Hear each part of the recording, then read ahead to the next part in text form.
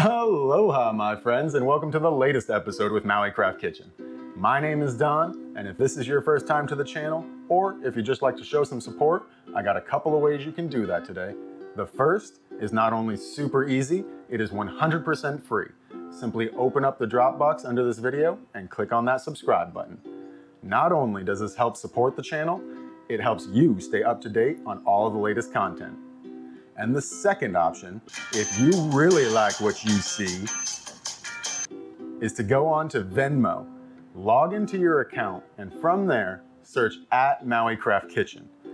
Now here, you can leave a monetary tip or donation of any amount, 25 cents, 50 cents, $1, anything helps, and it all goes directly to supporting this channel and helping it grow. You know that I appreciate all of your support. It warms my heart. Many mahalos, my friends.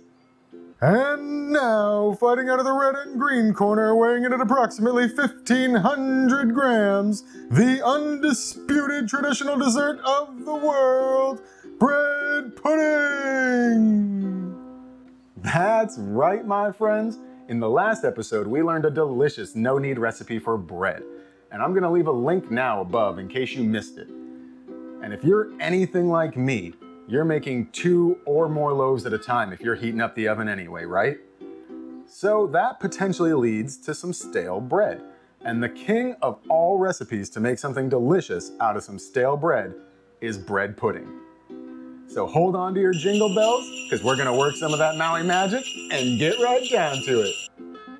Okay, let's show some appreciation to Rod the camera guy for keeping the angle in our dangle. The first thing you're gonna do is cube your bread into roughly 1/2-inch pieces. Next, we're going to take all of the other ingredients and whisk them together in a separate bowl until thoroughly combined for about 60 seconds. After everything is mixed well, we're going to pour it over the bread.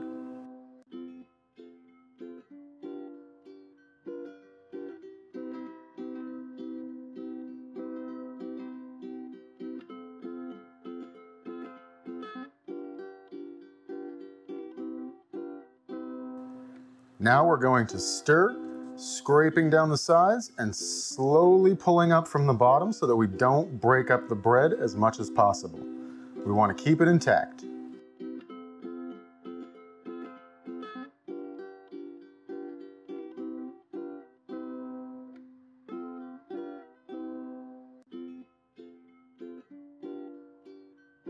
Now we're going to let this sit covered on the counter for about 30 minutes while we do 3 things.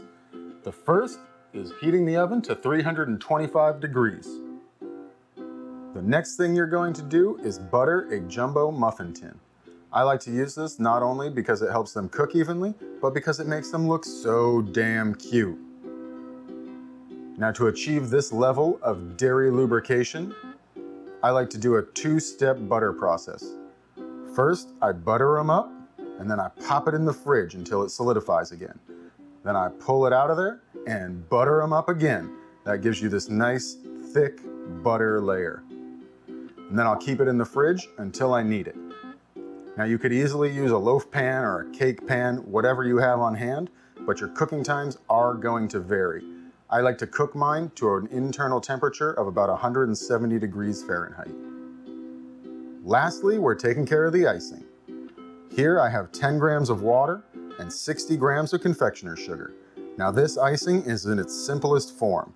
I could easily change out this water for orange juice, maple syrup, bourbon, and I could easily spice this up a little bit by adding some cardamom, some cinnamon, but today I'm just going to show you icing in its simplest form. This one is slightly runny, so if you'd like it to be a little more stiff, just add a little more confectioner's sugar, a little bit by a little bit, until you reach the consistency that you like.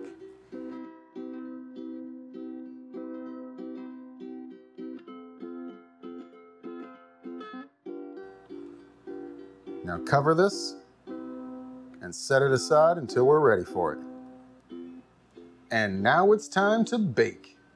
We're going to pull the bread from the bowl, distributing it evenly across the pan, and then we're going to pour the remaining liquid over each one.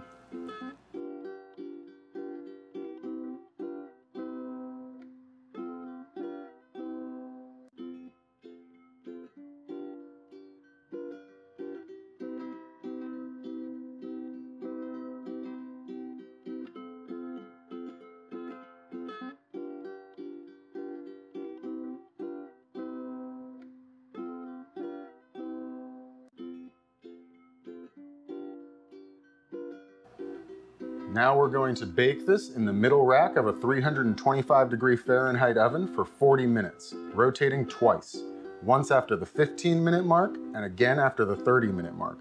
We're looking for an internal temperature of 170 degrees. Once they come out of the oven, we're going to let them cool for at least 30 minutes or until they come out of the tin easily before serving. You could also wrap them individually and leave them in the fridge for a later date.